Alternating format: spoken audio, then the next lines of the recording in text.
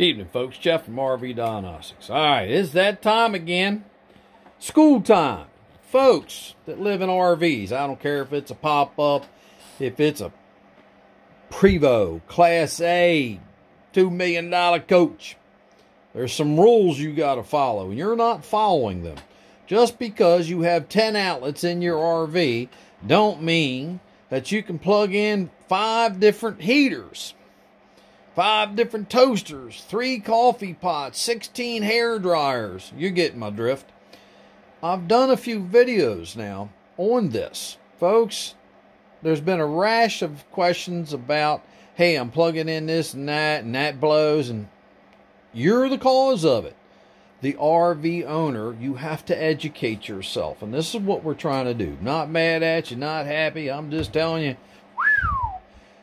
you're pushing the limit on a lot of this stuff, and you're going to endanger yourself and cause a fire most likely. All right? The quality of these RVs have definitely dropped after 2008. Well, let's get back to it. All right? If you got one outlet, you got to go to the circuit breakers or the GFI, right? And you go, okay, watch. Pop. You pop the circuit breaker or the GFI, right? And you go and find how many outlets are on that. Let's say there's 5. Well, guess what? It's a 15 amp circuit. You can do the math. Not 15 amps for each outlet, folks. That's just not, it's not going to do it. All right, you can only use 15 amps. Now, how you get watts? Well, most of your stuff is rated in wattage, all right? So 15, right, amps times 120. Come on now, do the math. All right, I gave you a little time. It's 1,800 watts. All right. That's not a lot, folks. All right, if you're running one heater, pushing 900 to 1,200 watts, you've already pretty much used it all. All right? So, you need to learn. You got to go to your coach, your house, your RV, and you got to find out, hey, I got 5 outlets on this side, 6, 7. Let me flip this one circuit breaker that says outlets or accessories, or you got to figure it out because some of them are coming, they ain't even labeled. So you find out, you flip that circuit breaker to one GFI, and you go, oh my God, there's like 8 outlets on this. 2 receptacles, each outlet. You go, that don't mean you get to plug in 8 different things. It only means you get to draw, no more than like 1,800 watts is pushing it. All right, I'd say around 1,600, okay? And the important part is the voltage can't drop below 108 volts AC. And I'm going to show you something. I've done this video already. But a lot of you ain't going to my YouTube channel and looking at school time or from the chair. Here we go. All right, I'm plugged into there. Right now it's 115 volts AC. I have a heater right here. All right, whatever they are, hibiscus, they're growing and blooming and all, and I got some herbs growing over there. But anyway, that's on a different circuit. See the receptacle over there? That's a different circuit. Look, I don't even allow it when this was built. I plugged that one off because I know my wife is going to get in here, somebody's going to get in here, and they're going to plug in more crap than it's supposed to be. All right, so I had it off. Now, 115 volts. Watch now. This is just one little heater. It's on 1, not 2. All right, watch. I'm going to put it on 2. Watch the 115 volts. Ready?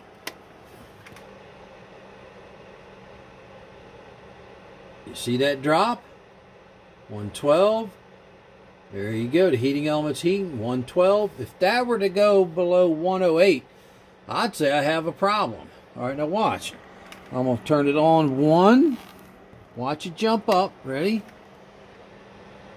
To 116. Now wait, it'll stabilize. 118. Look at that. Where am I getting to? Watch.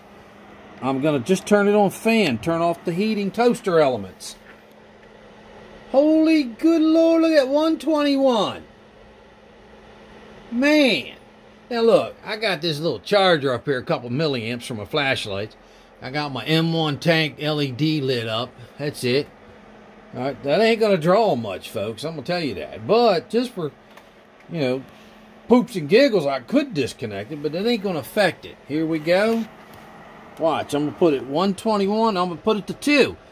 Now, you got 5 of these outlets, and you got 22 heaters hooked up. Here we go. I'm going to put it on 2. 119, 118. Look at that. We were 121, 117. 116. 6 volts difference. Oh, must have got hot enough and turned off because I only got it on the low. So there you go. Well, there you go. Here, I'll just jack it up here. There.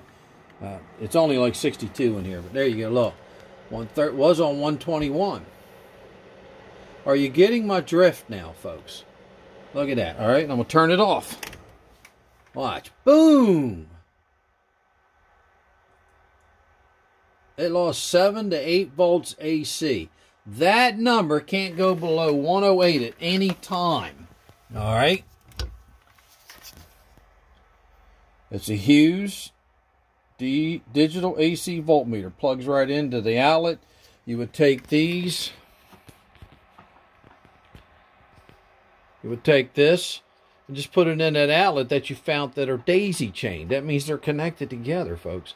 You're burning your stuff up. Now, folks, if you got a 50 amp or a 30 amp service RV, you need to be plugged in to a 30 or 50 amp shoreline or pedestal. You know, y'all dog boning down to a 15 amp extension cord. 15 amps. What I tell you? As soon as you plug into your travel trailer, motor, home, pop-up, whatever, it has this thing called a converter in it. It's drawing little amps too that you don't know. Vampire amps, I call it. Well, there you go. There's 1, 2, 3 amps there. Now you're trying to kick in a 1200 watt heater, coffee pot. You're burning your stuff up. All right, there you go. I'm trying my best to get through to y'all, folks. I know you're cold out there, but you better find better ways to get warm. 1, get 30, 50 amp service. 2, use propane.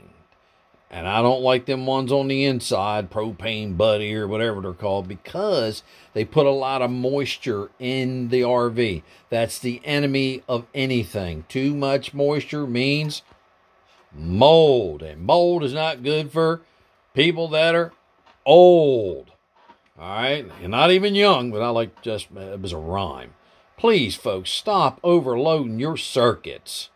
A GFI that has high amp draw is not going to pop because of high amp draw.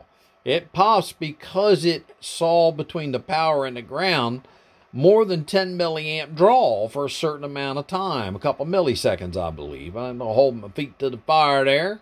You know, I got a couple guys out there that are like, you know, even though I got electrical engineer and mechanical engineering degree, I was a field engineer. I didn't sit down and draw it out on paper all day long. I try to figure out what's going out in the field. And number one thing is, who is operating it? That's what I find out first. All right, now, please, folks, stop overloading your circuits. If it's cold, well, I guess you better learn how to insulate better. I bet you better learn how to put skirting up around it. I bet you better put 30 amp into it and 50, not 30 or 50 dog bone down to 15 amps. And the extension cord's 62 miles long. That ain't good either. All right. If anything, I would put a 20 amp cord in with a 15 amp adapter and then plug it in because of the length. But that's, I don't do it. I got a 50 amp service out there for my RV, but you know, I did all the work myself. But please, folks, please don't stop overloading your circuit. Get one of these little things here, it lights up and puts it in each outlet, and you say, wait a minute, let's drop them down. All right, you're drawing too many amps. Learn the wattage of the heater. If you've got to learn. If you have an RV, it means repair vehicle. No, it means read volumes of information. All right. Wintertime and summertime are two different things. If you notice, your air conditioner is on two separate breakers if you have two of them. 20 amp. Yellow sheath. Romex. All right. Most of your outlets are on a white Romex, 15 amps. You know, I hate to tell you, folks, by you not learning, you're damaging stuff, costing yourself valuable time and money, and probably freezing your butt off. All right. Put your heaters on one. Deal with the cold. Wear 2 pair of socks. Wear wool if you're not allergic to it. Or get a hydronic heater. That's what we got in our big diesel pusher. I don't like propane furnaces. That's a personal thing, but they're noisy. That's all. Anyway, that's me. Everybody different income levels. This is Jeff from RV Diagnostic. What is the motto? Don't overload your circuits. Learn how many outlets are on each circuit. All right, get yourself one of these little things. It's a digital multimeter AC. Now, what's the motto? You're learning it. You're right. It's test, not guess, folks. What's the other saying I have? Safe travels. May your campfires burn bright till we meet again, whether it be on the YouTube channel RV Diagnostics right here, whether it be on the Facebook page RV Diagnostics, the troubleshooting 24,000 members, whether it be on the road at a filling station, whether it be at a campground, whether it be at a park saying hi, or whether it be at this garage at 22480 Bloxham School Road, Seaford, Delaware, 19973. That's where you come stop by. Got 50 amp service, water and sewage in the back for you. You can stop by and learn. I don't know. It depends how deep your pockets are, how much it costs, how much you want to learn. But I'm going to tell you what, when you leave, you will have personal videos of me going over stuff and your coach, teaching you how to do it, teaching you how to troubleshoot it. All right? Depends how long you want to stay. I got to charge you $20, $30 a day for back here because I got to get the septic tank pumped out. Doesn't have a drain field. It's just a big old 600-gallon septic tank back here. All right, my one for the house has a drain field. All right. Anyway, folks, you also can email me at jeff@rvdiagnostics.com. The website, www.rvdiagnostics.com. Please go look at the website. You ain't got to join right away. It's $118 a year where I do one-on-one with you. I just helped 2 people today. Boom, bang, they're up and running. Right there was, between the 2 of them, was $500 worth of stuff that we went over.